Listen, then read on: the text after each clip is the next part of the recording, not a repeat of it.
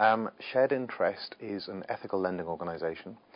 We're based in Newcastle upon Tyne. We were established in 1990, and we currently have regional offices in Costa Rica and in Kenya, and we're shortly due to open another one in Peru.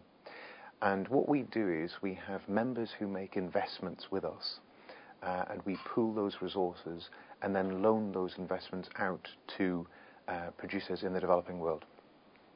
Okay. And what makes Shared Interest particularly unique? Well, we are the world's only 100% fair trade lender. Okay. And it's an incredibly exciting thing to be able to see the changes we're able to make firsthand directly into people's lives in the developing world. So for the people based in the UK who make an investment with us, they can be sure that all of that money is being used for 100% fair trade certified organisations, so people have good working conditions, fair wages, and a lot of our customers benefit from the fair trade premium in addition to that.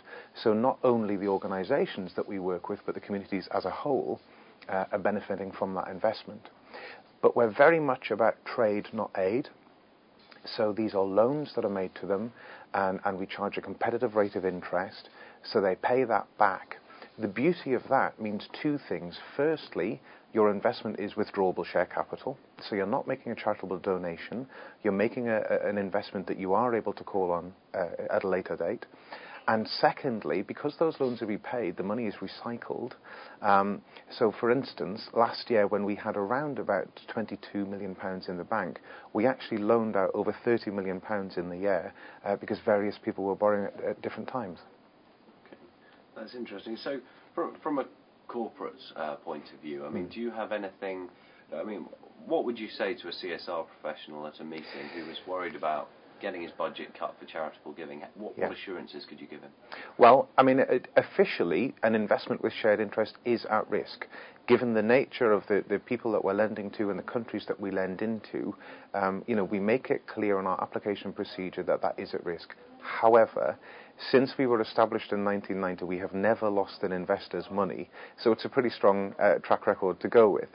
And ultimately, we don't want people putting money in and taking it out very quickly. But from a CSR perspective, this is an absolute no-brainer. It's fantastic. An organisation can make a simple investment with us and then be able to report on the work that they are directly affecting in the developing world, where whole communities are being transformed and people really need it. And yet, if they decide later on, as I said, they can withdraw that share capital and go on to use it elsewhere for other goods. So it's spreading a CSR budget so much further than just making one charitable donation and crossing your fingers. Okay. And digging slightly deeper than the finance, obviously there's a huge number of benefits to be had for any corporation that would get involved in terms of staff engagement, awareness for their brand, and brand loyalty, that sort of thing. Can you give any specific examples of companies that you've worked with that have been able to demonstrate these sorts of benefits across their business? At the moment, we're very much in the early stages of developing our CSR approach. So we only have a small number of local organisations who have made corporate investments. But one in particular who deals with is an interior design company dealing very much with recycled materials and very much focused on the green agenda. They have secured quite a bit of local PR and press coverage owing to the fact that they've made an investment in shared interest, because they're making quite a bold statement with that investment. Okay. And you mentioned that organisation, which I mean, I suppose a lot of companies want to know where they're going to have the best synergy. Is there a particular sector or industry type that's most well suited to what you do?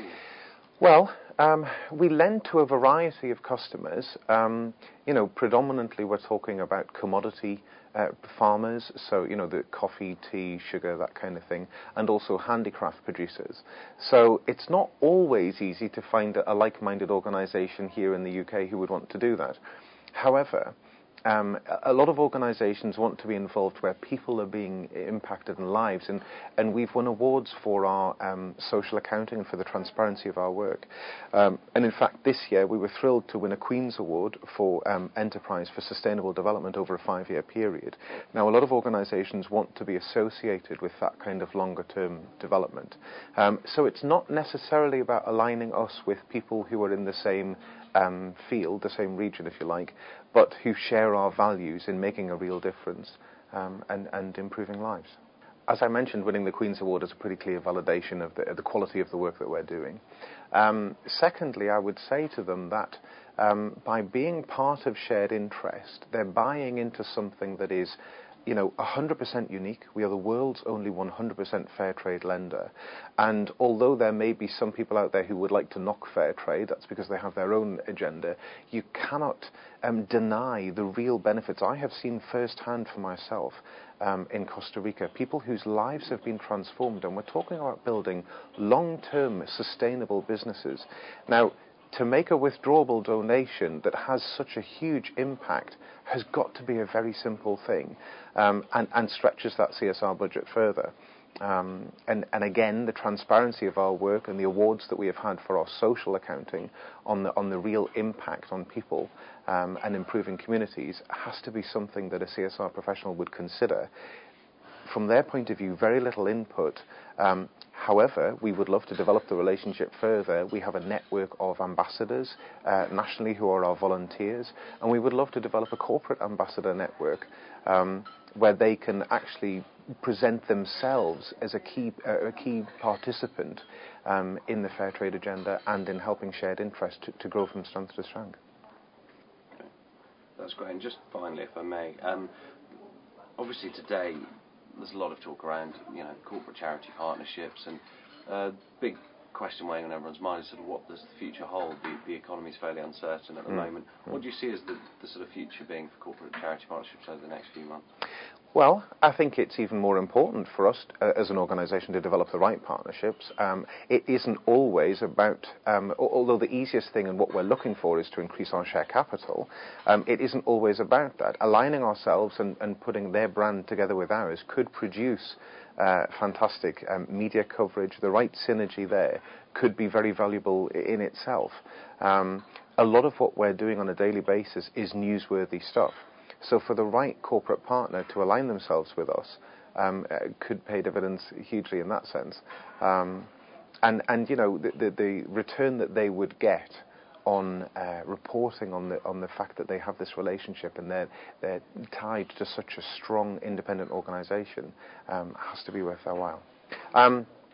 One particular example that comes to mind of a customer that we've worked with, just to illustrate the benefit of being part of shared interest, is a company called Sale Handmade Paper Products, and they're based in the Misamis Oriental district of the Philippines. Now, in this area, the average income is around £2,500, so you can kind of judge the standard of living. And a lot of people are incredibly dependent on the small number of industries that exist, because it's predominantly fishing and not a great deal else. This organisation makes greetings cards and paper products, and they were continuously interrupted in their production due to power cuts. Shared Interest gave them a loan to buy their own generator, and as a result, they're now able to guarantee that they will deliver the right products at the right time to their customers. Now, they supply people like Marks and Spencer's today, and that's as a direct result of being able to guarantee, what their business will deliver. And you don't get to supply somebody like Marks and Spencer's unless you meet the deadlines they agree.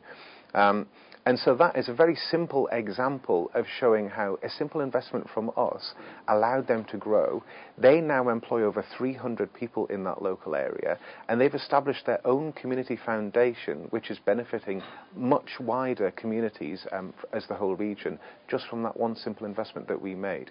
But because we have regional staff working closely with our customers, we're able to really get to grips with what their needs are and understand what they need and make the right loan to them at the right time.